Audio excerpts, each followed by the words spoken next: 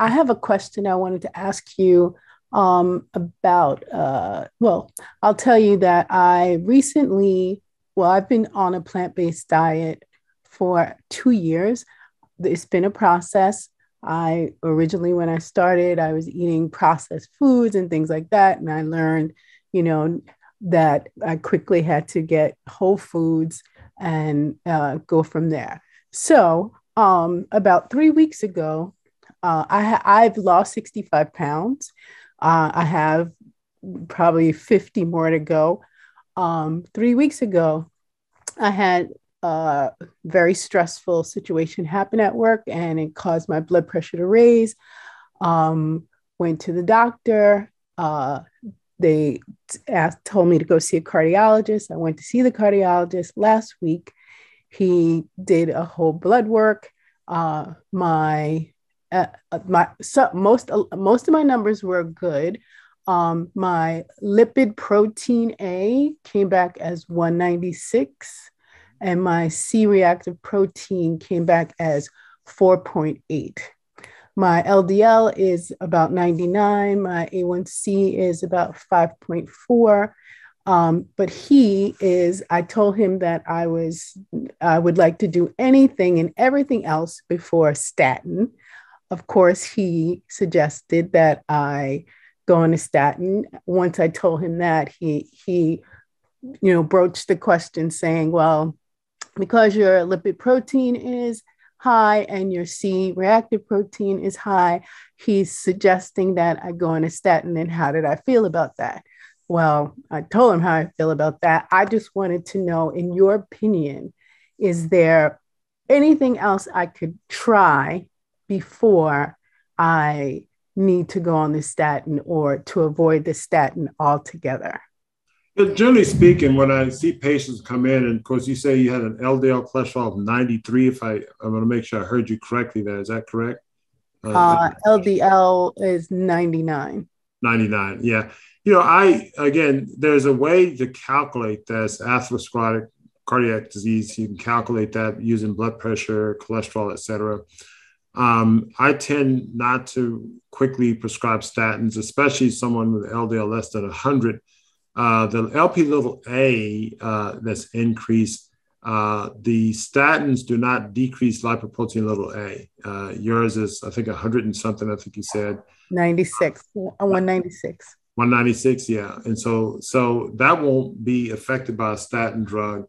Statins can decrease C-reactive protein. In the Jupiter trial, they show a 37% reduction, but that takes about 2 years, according to the Jupiter trial. And they had an increased report of diabetes in that population. Now, your hemoglobin A1C is 5.4, so you're not quite at the pre-diabetes yet, but another 2-3 tenths of a point. What our studies showed, and this one I alluded to, that if you go on a raw plant-based diet, you see the reduction of not only cholesterol by over 20%, but you also see a reduction in the lipoprotein little a by 16% in just 4 weeks. We were actually the first to show reduction in lipoprotein little a in 4 weeks in a raw plant-based diet. And so you can follow that. And then you can follow, if you went on our website, montgomeryheart.com, you'll see a section called and I think Jackie, one of my people on this line, Jackie put the link to the food classification system. But if you eat from levels 0 to 4, 0 to 4B on our classification system, over 4 weeks, we see people's cholesterol comes down and LP(a) comes down. Even a whole food plant-based diet that's not raw, Dr. Kim Williams and his group up in Chicago, shortly after we show reduction LP(a), they show reduction LP(a) over about 5 or 6 weeks with just a plant-based diet by itself. So the anti-inflammatory results of a plant-based diet by itself can reduce C-reactive protein and can reduce lipoprotein (a) and reduce cholesterol. So, I mean, that's the data. And so unless there's an acute reason to go on a statin, again, I'm not looking at your chart, but you at least have the doctor give you like 6 weeks on a plant-based diet, and I think you'll see that there's some improvement that she did put in the MontgomeryHeart.com food classification system. So you'll see how we classify foods, and the lower the number of the foods you eat, the more detox they are in that classification system. But that's something you can consider. You want to do a lifestyle change, a nutritional lifestyle change, whether or not you're going to statin. So it's something that I recommend to any and all of my patients in terms of getting their numbers right, because these abnormal numbers are just small signals that something's imbalanced. And you don't necessarily get it imbalanced by making a number normal. You get it imbalanced by making your nutrition normal or optimized. Excellent. Thank you very much, Doctor. And we're going to move now to Janet D. Welcome, Janet. Hi, thank you for taking my question. Hi, Doctor. I've been on first I was vegan, and then I was on a whole food plant-based diet. I am, but I have low iron all the time. And of course, when you go to the doctor, they then tell you that you should start eating meat, which is not something I want to do.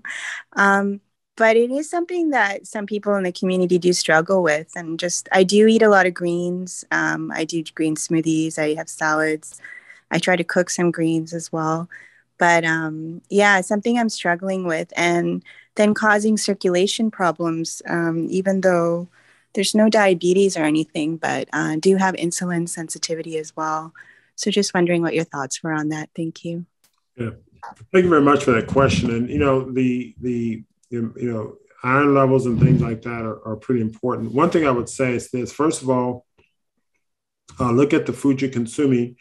Make sure you're getting quality greens and nutrients. And this is something I overlooked for a long time. When I was teaching patients with plant-based nutrition, but there can be a big difference between consuming foods that are, sustainably grown, organically grown in your environment compared to what's at the supermarket. So make sure your greens are not just strictly from, and again, nothing against the supermarket. Supermarkets are a great place. They allow to distribution of foods and the like, and they do a great job. And many of us have grown up on it. But I think when you're trying to refine things and optimize things, then you may need to refine this. So that's one thing I would look at. The other thing I would say is consider consuming superfoods such as microgreens or sprouts. And so add those to your salads.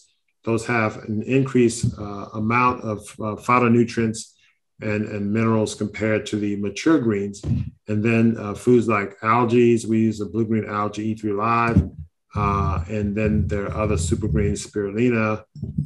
It's good. So you may want to use super greens. And then the sea vegetables. Dulse is one that we use. I like to cut the dulse leaves and put them in the salads. Wakame is another sea vegetable. So sea vegetables, microgreens, micronutrients, sprouts, I think are excellent sources of enhanced phytonutrients and minerals that you may not be getting from the mature plant, especially the mature plant is coming from conventional sources that may not be from ideal soils and the like. So some people have to work a little extra hard to do that. Thanks very much, Dr. Montgomery. And up next, we have Christopher C. Welcome, Christopher. Excuse me? Yes, actually, it's Gwendolyn this time. I have a question in regards to my husband has been vegan for 25 years. They had no health problems until he had his amalgams removed. His total cholesterol is 121, triglyceride is 60, LDL is 62, lipoprotein is 32.3, omega-3 to 6 is ratio is 8.1. He had a calcium score done that was 0. Mm-hmm. And all his B vitamins are within normal range, and his vitamin D as well. However, he does have a low vitamin E, which is the gamma tocopherol, and he has a low iodine. And also, since then, he's had a PSA score of 6.2. No other health issues whatsoever. Do you have any advice? PSA of 6.2? That's correct. Okay. Have you had it biopsied, or what stage are you at? I mean, where are you? No, that we haven't had it biopsied as of yet. Okay. Typically, what urologists will do is they'll get like a 3-tessalon MRI to look at the prostate and make sure there are no metastases or the like. But again, disease states or health issues will manifest in different ways. And what I mean by that, so let's say if I get 1,000 people in a room and I fed them all, say, junk food, fast food restaurant X for breakfast, lunch, and dinner, I do that for a year. They would all get sick in different ways. And some of those 1,000 people have perfect cholesterols after eating junk food all the time. Some will have perfect BMIs, but then maybe the majority will have high BMIs and bad cholesterol, high blood pressure. But some will have, elevated cholesterol, blood pressure, all their cardiovascular numbers will be fine, but they may have depression or, some other mood disorder. And then some may have, perfect cardiovascular numbers, but then they may have early signs of cancer, et cetera. The point I'm making is that the way someone breaks down is different, and the genetics determine how you break down. The lifestyle determine that you break down. So your husband, his cardiovascular numbers are good, the PSA is elevated. Could it be due to an infection in the prostate? That's possible. There be some other nonspecific inflammation. That's possible. So there are a number of different mechanisms. So what should one do? As I tell my patients, you always want to examine where you are. So what's your nutritional status? Is it whole food, plant-based? If it's not, then you may want to make sure it's 100% plant-based. If it is plant-based, then you want to look at how you're preparing your foods. I tend to have people go on a raw diet, cleanse and detox. We also have them do time-restricted eating.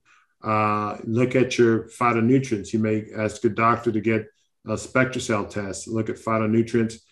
Make sure your vitamin D levels are adequate. Some people have vitamin D levels at a low normal range when the vitamin D levels, 80 or 90. So there are many different things that you can do because we live in a polluted society. And even though many of us are working hard to do the right things, there are often little things that we're missing. And so we see an abnormality like that. It's not a time to be alarmed. Just step back and reassess where you are and find where the missing things are, where the holes are. Tighten up the nutritional status. Look at the micronutrients and see what supplements you need to take. Make sure your vitamin D levels up, things that enhance your immune system. Make sure you're sleeping well, the stress in your life. All these things are all important to kind of, work on that area.